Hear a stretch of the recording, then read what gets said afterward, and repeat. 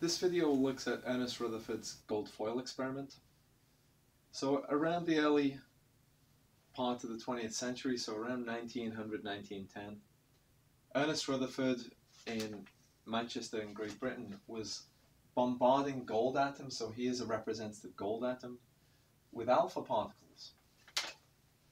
So the alpha particle was blasted, and Rutherford was a student of Thomson. So Thomson had no idea what was inside the electron other than, Thomson had no idea what was inside the atom other than electrons. So at the time, the plum pudding model was believed to be the model of the atom.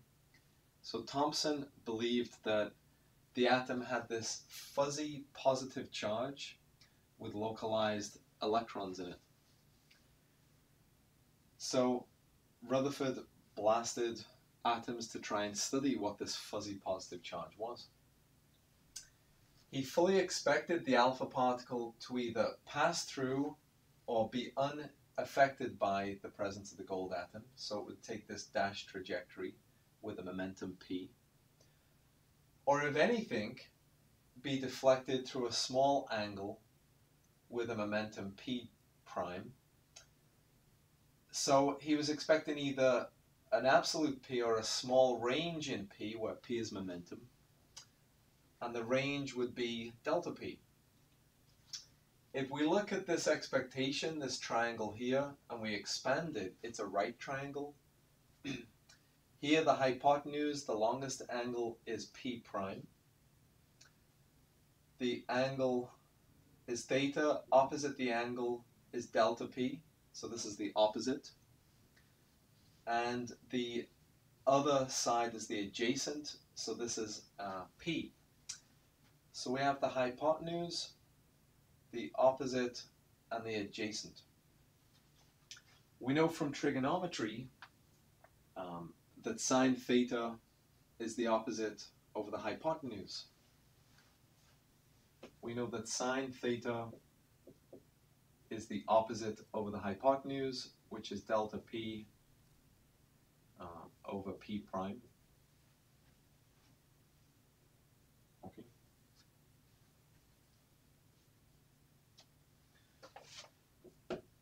We're also going to use the fact that delta p, or the change in momentum, is force by change in time. So change in momentum is force by change in time, and we won't derive here, but we'll state that the force in question is Coulomb's force. And Coulomb's force we're going to write as 1 over 4 pi epsilon 0 q squared over r squared, where 1 over 4 pi epsilon 0 is just a constant. Q squared here, in previous videos we've written the charge as E. In general, the charge is written as Q. So Q squared is charge squared. R squared is the separation between two objects that have a charge.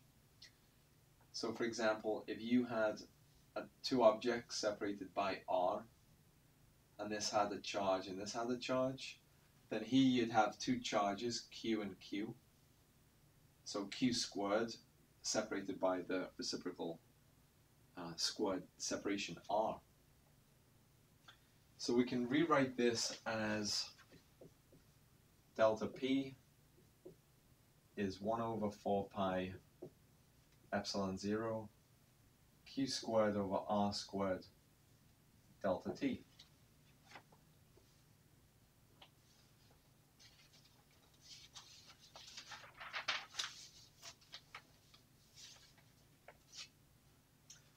We also want to, so we'll list in some equations now. We also want to say that the alpha particle, as it crosses the length of the atom, it's going to cross a distance of 2r. So we know that length, which in this case is the diameter of the atom, is 2r, and that's the velocity of travel, v, and the time of travel, delta t. So 2r is v delta t. So we know that delta t is 2r over v. We're now going to insert delta t, which is 2r over v, back into this equation over here. So we've got the change in momentum caused by a collision with the gold atom. Is this constant 1 over 4 pi epsilon 0 times by the charge squared. One of the charges will be the electron, one of the charge, or the nucleus, one of the charges will be the alpha particle, over r squared. Delta t is 2r over v.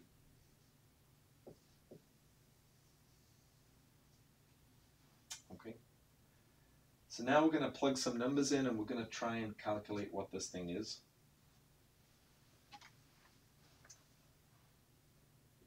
So I've rounded some of these numbers, but this is approximately equal to 1 by 10 to the negative 24 Newton seconds.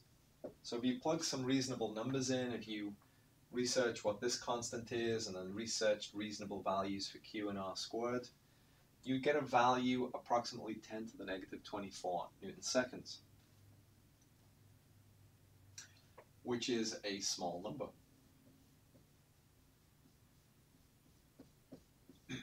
By any stretch of the imagination, negative 24 is a small number. That would be 23 zeros before the first non-zero.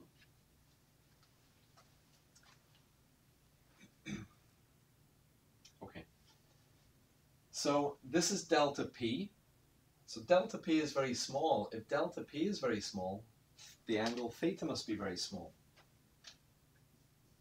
If delta P is very small,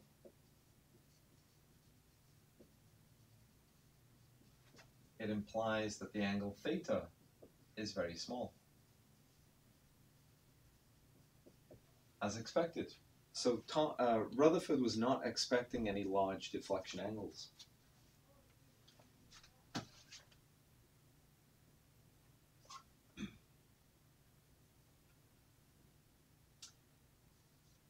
Delta P over P prime is sine theta. So from this equation up here, our trigonometric equation, delta P over P prime is sine theta. If we actually put some reasonable values in, this is approximately 1 by 10 to the negative 4, which implies that theta is inverse sine 1 by 10 to the negative 4, which is about 1 by 10 to the negative 3 degrees. So indeed, it's very small. It's approximately order of magnitude 10 to the negative 3 degrees. So a thousandth of a degree. That's almost unmeasurable. So if you read about Rutherford's gold foil experiment, this is, for the most part, this is what he observed, along with Geiger and Marsden. They were the collaborators on the project. Imagine how surprised Rutherford was and his collaborators when, very seldomly, they saw a large angle.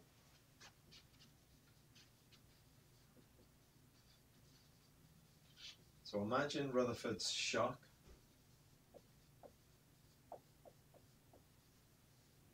when theta greater than 90 degrees was occasionally observed.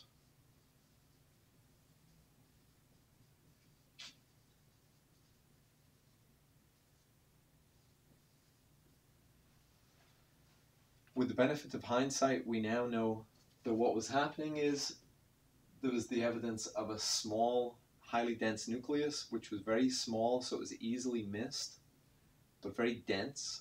So when you hit it, you deflected by a large angle.